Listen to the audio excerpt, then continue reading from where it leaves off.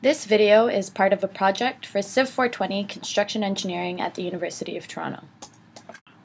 Hi, my name is Amy Chitilian, and I've acted as project coordinator. To begin the project, it was first imperative to understand the scope of work that needed to be completed. This begins with site mobilization. Then, grading the site to the proposed elevations that were provided by the consultant. Then, installation of the water main pipes, resurfacing of the roads specified, and the reconstruction of the curbs. My colleagues' roles were as follows. Ramzi acted as earthworks manager. Mark acted on behalf of material procurement.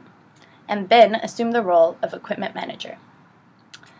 In order to minimize the equipment cost, the ideal duration of the project has been decided to be 28 days.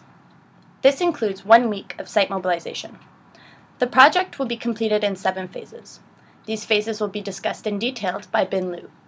The first 5 phases are for earthworks as well as the water main installation. Phases 6 and 7 cover road resurfacing and curb reconstruction. The total cost for our project is approximately $1,263,000.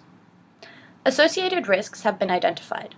These include, but are not limited to, delays caused by equipment inefficiencies and malfunctions, as well as municipal regulations due to factors such as equipment queuing on the roads and noise complaints from habitants in the surrounding areas. My colleagues will now explain their roles in depth. We will start with Ramzi. Hello, my name is Ramzi Farah, and I was in charge of earthwork analysis for the site.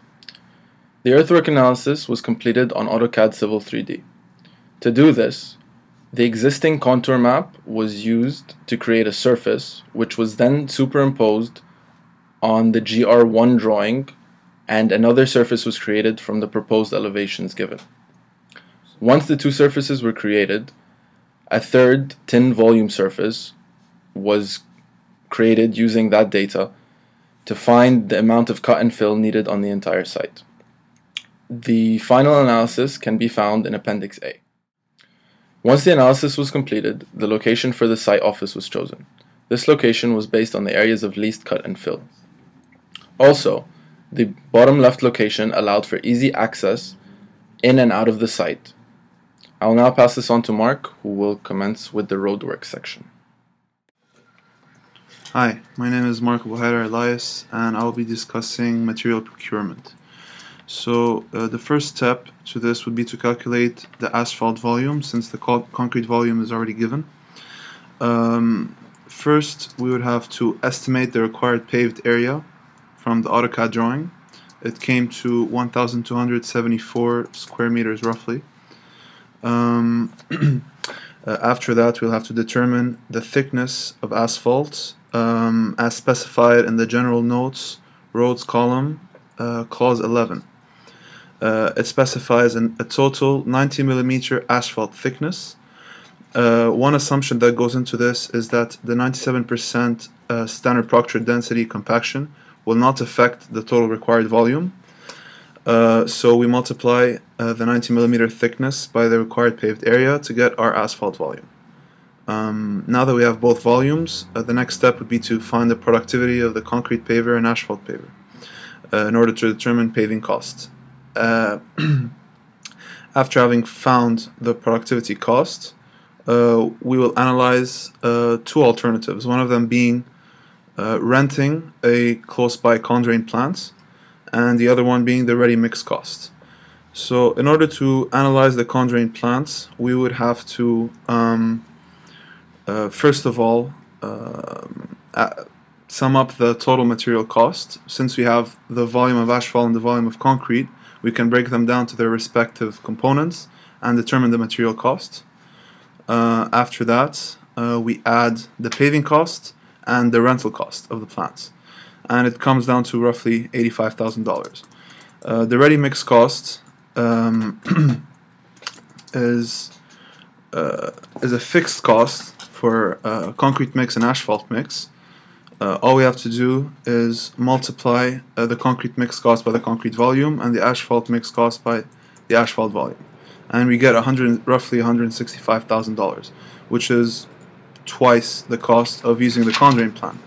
Therefore, the most economical solution would be to rent the condrain plant. That pretty much sums it up for this section. I'll move it on to Ben to discuss equipment coordination. Hi, my name is Bin Liu. I'm in charge of approximating equipment productivity as well as cost for the entire project.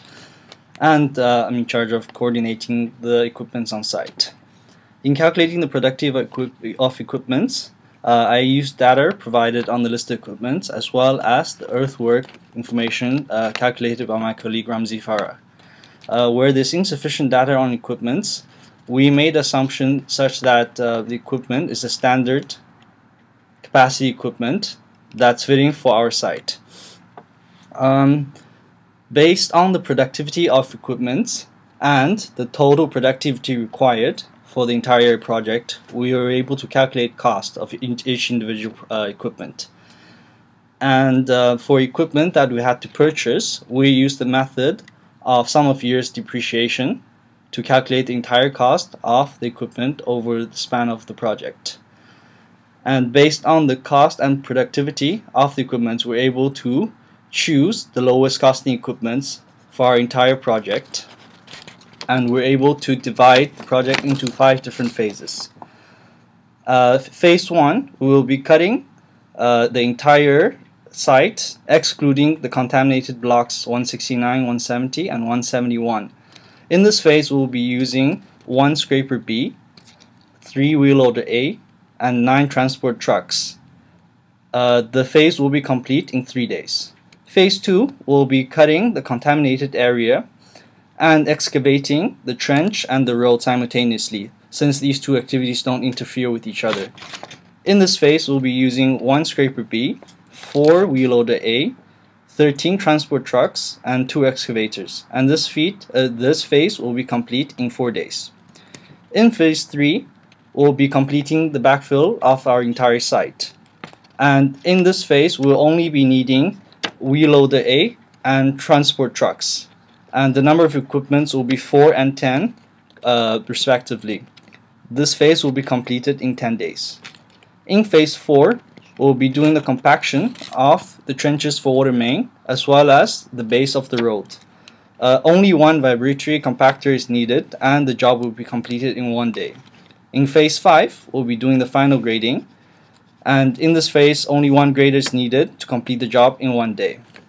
I will now hand over to my colleague Mark to make a final statement about our project. Hi. Hopefully all the elaborations, explanations throughout this segment helped clarify the various aspects of our project. We thank you for watching, and on behalf of myself and the team, Merry Christmas and Happy New Year.